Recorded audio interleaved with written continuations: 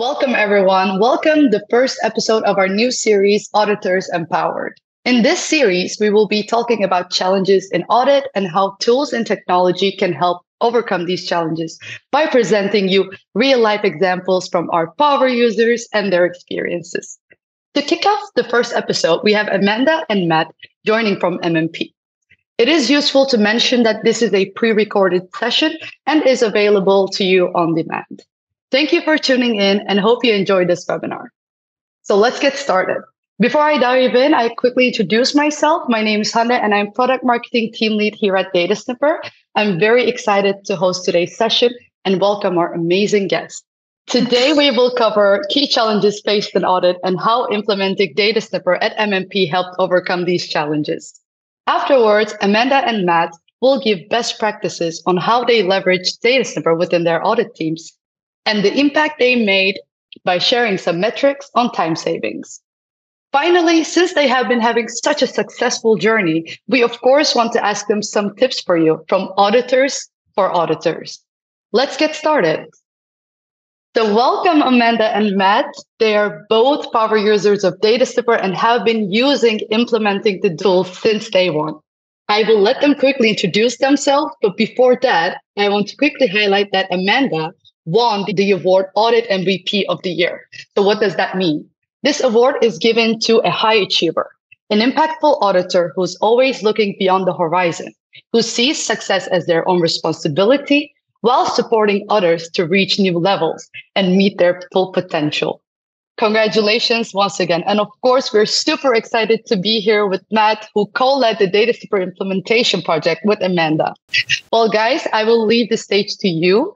Please give the audience a short introduction of yourselves and a fun fact about yourselves.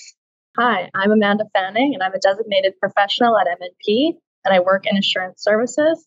What does that mean? I primarily audit larger enterprises and public companies. I guess a fun fact about me is I have a twin sister, and we're not identical, but we do look almost exactly the same. But lucky for me, she doesn't actually work here. She doesn't work in accounting, so we're competitive in our daily lives, but not at work. Hello, my name is Matthew Bivalacqua. I'm a manager at MNP in our Winipeg office. I primarily work on large audits and public companies as well. A fun fact about me is I did an inventory count in Canada's high Arctic. I had to count 20 items and I was there for 5 days. Sounds both like fun facts, guys. Thank you for joining us once again. Okay, guys, let's dive right in. What were the main challenges you identified? The biggest challenge that you would identify is change resistance and change fatigue. It's really easy for people to get stuck in their ways and to be constantly doing what they did last year, kind of what we call in the auditing world, Sally, same as last year. To implement something like DataSnipper can be challenging if they don't actually see the benefit. So we're always dealing with ever increasing regulatory demands and tight deadlines as auditors. That's something that isn't going to change. So we have to find ways of becoming more efficient. So using tools like DataSnipper is how we do that. So that was kind of our challenge, is how do we get the buy-in so that we can become more efficient in our files? Sounds very interesting, guys. So why did you choose DataSnipper? What was the wow moment of DataSnipper for you? Oh, I can cover this one. So I was our original DataSnipper champion in our office. And as a manager, it's important to point out that I don't necessarily do a lot of substantive testing anymore, but I watched a demo of document matching and it was extremely powerful. You're talking about a task that could take somebody hours, now taking minutes. So as soon as I saw this, I almost had it in my mind, like, I can't be a dinosaur, become extinct here. Like, what do I do? So I tapped somebody like Amanda, who I know does do a lot of substantive testing. Then that's where Amanda mostly developed the training package that we used to train our staff. So you mean by training, I assume it's like implementation initiatives that you guys decided on to take to really show the tool among your teams and basically have them use it like you guys are doing, right? What were the main initiatives you placed? So we kind of took a three-pronged approach to this, and it was Educate, mandate, motivate. So the education piece was a crucial first step because we felt it really wasn't that fair to tell people that they had to use DataSnipper and other technologies if we weren't giving them the resources on how to use them. So the education took place as a mandatory training session that I led, and we basically got everyone in a room. We have a pretty big office, so it had to happen over a couple sessions, but I sat up at the front of the room showing demonstrations of DataSnipper use cases such as document matching, TableSnip, financial statement suite, and other technologies. So everyone could watch it live, understand how they could use it, and see it in practice. Instead of kind of just showing this is what the tool is capable of, I was showing real files that we work on across multiple different niches, so everyone felt like there was a use case for them. Exactly. And the top tools that we utilize are document matching. So you're talking about heavy substantive testing. So tasks, again, like I mentioned, that would take you hours are now taking minutes. We use TableSnip. So our practice does a lot of compilations, which would be heavy on doing bank synoptics that would be manually done. Somebody keying in a bank transaction 1,000 times in Excel. We can use TableSnip. You're extracting that data, again, in minutes. And then financial statement suite. This is something that we actually made mandatory in our region at MNP. We are seeing far better quality financial statements coming to the managers and the partners. So we're also seeing that our junior staff are actually developing an understanding of financial statements sooner because they're going through the process that they have to go through with the financial statement suite and understanding, how do the notes tie to the face of the statements? That's something that we didn't see before. So it's kind of a neat development. This is so interesting. It seems like you put a lot of effort and time into these trainings. I was wondering, what was the reaction of your team members? Overwhelmingly positive, I would say. I think people understood how much time it took to put all of this together, and I enjoyed doing it. This is a very exciting part of my job. So yes, it took a lot of time, but I think it was worth it. And people really appreciated not only the training that took place, but I made a resource guide as well with kind of step-by-step instructions, just different uses of DataSnipper and other tech, and also compiled a list of resource videos that people could watch. We have some internal learning that's generated at MNP, so people felt supported. We also made ourselves available for questions because at the very beginning, it can be overwhelming when all of this information is just thrown at you and you're expected to just implement it across all your files. It's not the most reasonable expectation. So I think people were we had some change resistors at the beginning. Some people were a little tired of all the new things that MNP is constantly doing, but the buy-in, we eventually got there. Yeah, and an important aspect of this is also tone at the top. So we had the support to do all this, and then we did a presentation to the partnership. So it's not the same presentation that we gave staff, but it was more high level, like here's the efficiencies of DataSnipper, and here are the dollar savings that we could get. So once we had the buy-in of the partnership, well, then it was easy to have them say, okay, we need to be using these tools in our files. So it became less of a choice for staff as well. Your team must be thanking you right now, honestly. I also see this very creative, also a proactive approach of gamification. Could you maybe talk a bit more about that? Absolutely, yeah. So, like I said, it was an educate, mandate, motivate approach. So education piece we talked about, the mandating was just highly encouraging the usage of all of these tools, / some of them like financial statement suite, we said, you have to. For the motivation, where we were kind of getting a little bit lost was we didn't know how to bridge the gap between, okay, you know how to use it, but how can I motivate you to use it? Because by telling someone, hey, you can do this task faster, which means I'm going to give you more work, is not motivating inherently.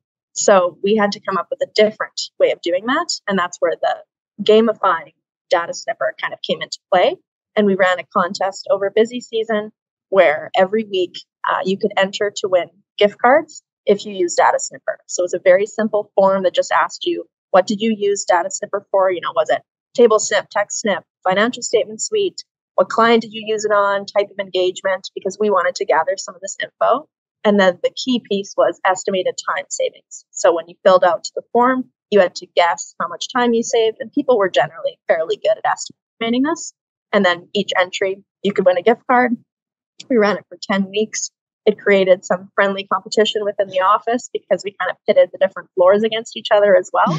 because we have 3 main floors here. So they were not only competing against their peers on their blind floor as well for a gift card to some kind of more trendy restaurants in the area and things like that. Yeah, and an important factor, each team that had the most entries won a pizza party at the end of each month. So you were kind of empowering each team to be like, okay, if you're not using it, like you should be using it. I want pizza. Everybody likes pizza. So it was an easy motivator for us. And then a very important key piece on our metrics was the time savings. Like that was kind of our claim to fame within the firm. It's like, okay, what are they doing in Winnipeg? This is the amount of time they're saying that they could save on files. How do we implement that across the firm? Yeah, I could see your team members helping each other out just to get that pizza party going on. That's amazing, guys. Another aspect that we should probably say is we, in the background, could see data of how many times people were, creating workbooks in DataSnipper. And by the time we got to the 10th week, we saw that entries to the contest were going down, but then our usage in the background was going up. So people just decided, okay, well, this is making my job easier. I'm just going to use the tool, and I'm sick of pizza. Yeah, so. they didn't part of the pizza as much anymore, which was kind of the whole goal. We thought, once people start using it, in any demo that I've ever shown, the reaction is always overwhelmingly positive. And wow, why haven't I heard about this yet? I wish I could just talk to every single person that works at MNP and convince them, but we found that once you show people how to use it and they use it once themselves, they're completely sold. Yeah. So loving the gamifications and all the initiatives that you guys put there at MNP. Have you been able to measure DataSnipper's effectiveness within your teams? I guess we could say you did. Could you tell us more about it? Yeah, absolutely. We definitely focused on our region. So the big factor here was we had data to say, okay, how many times were we creating workbooks? How many times were we using document matching the different functions prior to implementing our training and doing the gamification? So we did that measurement before, and then we did one very recently. So as you can see, we increased 236% in our region alone. This is crazy, guys. Congratulations, truly. It's amazing. And would you say, just out of curiosity, what would be your favorite DataSnipper feature? I see a lot of mentioning of document matching, but, maybe you have a different opinion now? I would say that document matching probably has the biggest wow factor for me, but I think financial statement suite would be like a very close number 2. Mm-hmm. And as Matt kind of described earlier, just the quality of financial statements that we're seeing now, because the tool almost forces you to look at things that you probably should always have been looking at, but the internal consistency especially, it's a good teaching tool to show our team members, okay, if you have a number on the face of the statements and you have a supporting note, it's supposed to provide more information. So just having that, higher quality, you're saving time. So hard not to love that one.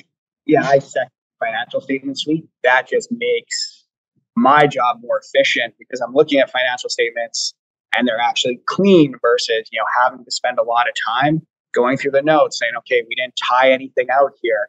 You're just seeing much better quality financial statements. Our team members, on the other hand, would obviously say document matching. Anyone that works in audit that has to do a lot of sample size calculations and substantive testing, it's document matching all the way. I have to say my favorite feature is also document matching. Every time I see that match all rows and that thing just going in seconds, it's amazing. It's amazing. Okay, well, this was very insightful. Thank you so much for your insights, guys. As such pioneers in the audit space, are there any tips or words of advice you'd perhaps have for all your fellow auditors watching this right now? I'd say my biggest tip would be don't be afraid of change. You don't want to be a dinosaur and you don't want to be left in the dust. There's so much technology out there and it's aimed to augment your job. It's not aimed to automate anything. The robots, I don't think, are going to take over accounting jobs. There's too much professional judgment in accounting. But instead of resisting it and being scared, be open to learning. Yeah, absolutely. I know 5 years ago when I was doing substantive testing, and I was punching things in a calculator, it is crazy once I saw that demo. As soon as I saw that, I bought in. And it's like, here is the future of auditing. We have to be adopting these tools. You don't want to be left in the dust. Yeah, and it gives you so much more time to focus on where the risk is in your file, and you can spend your time writing interesting accounting memos instead of vouching invoices, which to me is exciting. Yeah, maybe not for everybody. So a quote that we were utilizing when we did a lot of our training is, AI won't replace accountants. Accountants who use AI will replace those who don't. Well, thank you so much for the tips, guys. I'm sure your fellow auditors will truly appreciate it. And maybe a final question. What does DataSnipper look like at MNP in the future? Any projects to increase implementation? Yeah, definitely, for sure. So we actually just got back from kind of an East and West Canada tour where we trained individuals from each of the regions in different methodology and technology concepts that we at the firm are calling insight-driven assurance. So each of these individuals are insight-driven assurance leaders. So what does that mean? You're kind of at the intersection of methodology and technology. The firm has a lot of technology like DataSnipper. Regionally, we just implement that technology differently. And some regions buy in, some regions are kind of slower to buy in. So the concept that we help develop were these individuals that will go back to their regions, kind of implement these tools firm-wide so that we're gaining all the efficiencies that we need to using technology like DataSnipper. Yeah, the goal when we were creating this course, and we worked with a lot of different departments within MNP to execute it, but we wanted to replicate the Winipeg success story, essentially. So we had about 40 leaders total, 20 in the East, 20 in the West. And we put them through 2.5 days of training where they had to listen to the two of us and one other individual who works at MNP. And like Matt said, a lot of technology focus, but also methodology, because that's pretty important in accounting.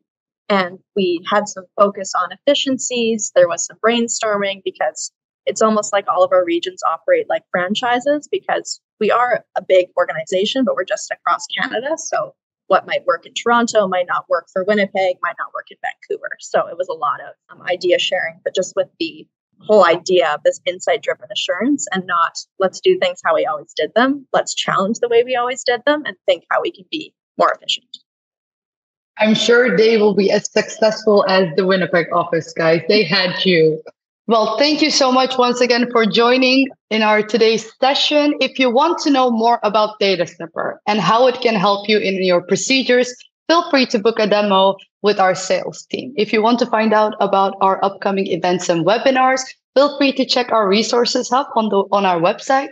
I'd like to thank once more our amazing guests, Amanda and Matt, for joining us today and sharing very interesting insights and metrics into their success. Amanda's winner speech of Audit Awards will be available on DataSnipper's LinkedIn, so make sure you follow us on LinkedIn. Thanks for tuning in, and I hope to see you soon. Have a nice day. Once again, thank you, Amanda and Matt. Thanks for having us.